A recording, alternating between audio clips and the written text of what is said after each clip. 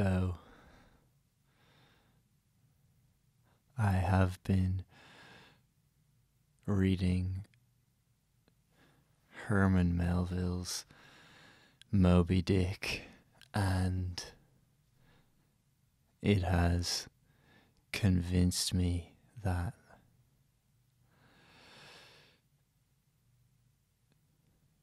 IQs have been dropping since the late 19th century. It is amazing. It's so beautiful.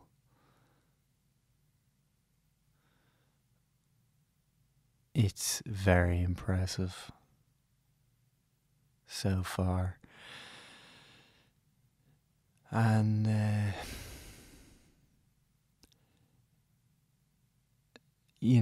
is a way of writing scripts, and then there is a way of writing novels, and to write a great novel, that would be great. Perhaps I'm not ready yet. Perhaps I am, but Herman Melville and Moby Dick is amazing.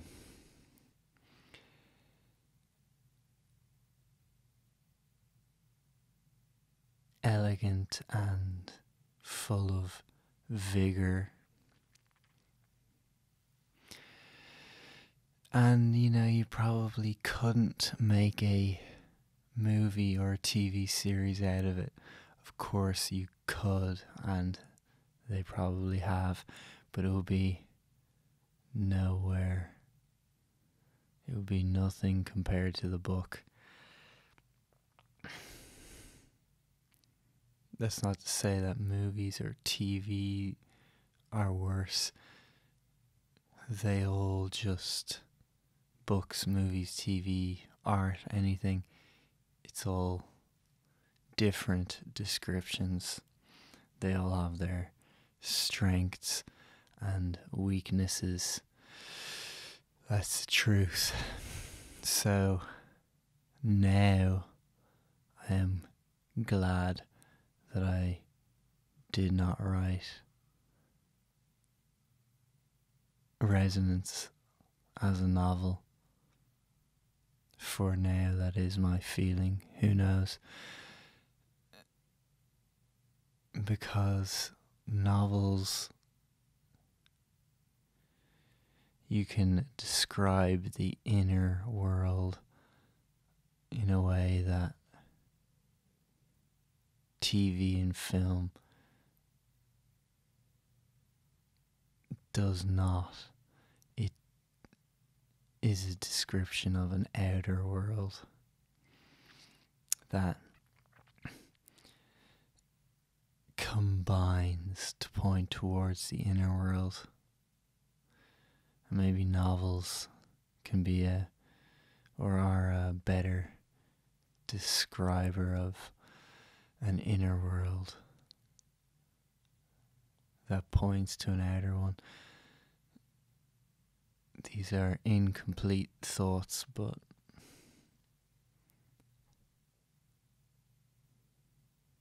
Herman Melville's Moby Dick, I'm only at the very start,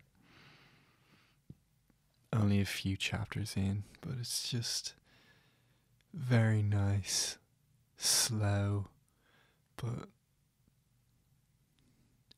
he'll just start describing a town and then a person in the town, how he slept, how he woke, then a chapel, then the people in the chapel, how they lived, how they died.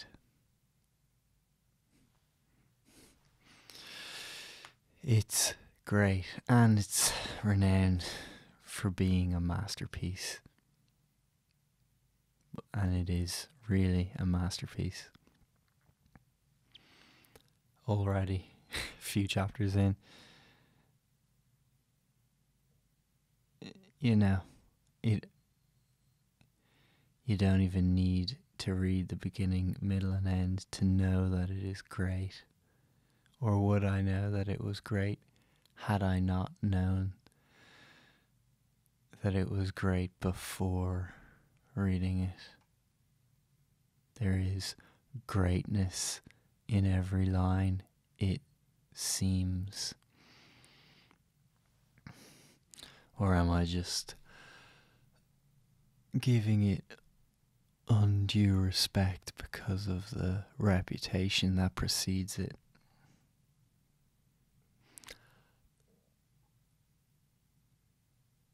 I don't know, it seems pretty great.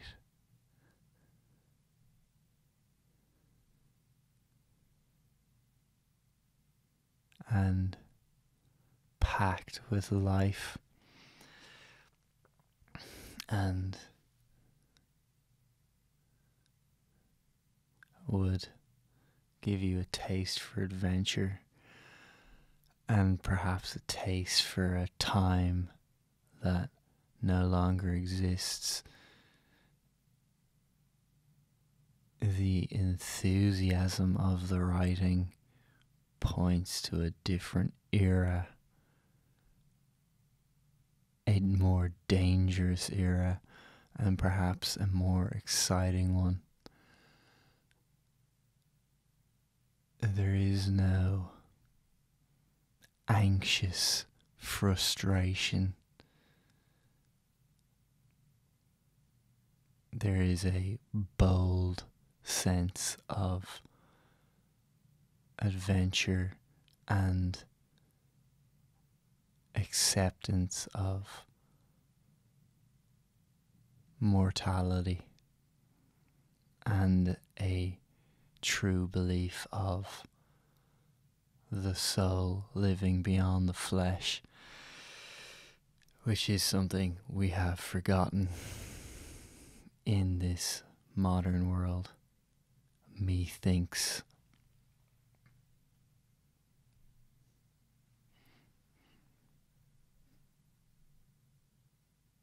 And it's clever. And I can see the structure of it as well. It's subtle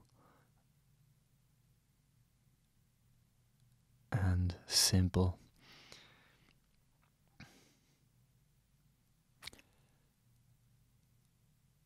So I will continue reading Moby Dick by Herman Melville.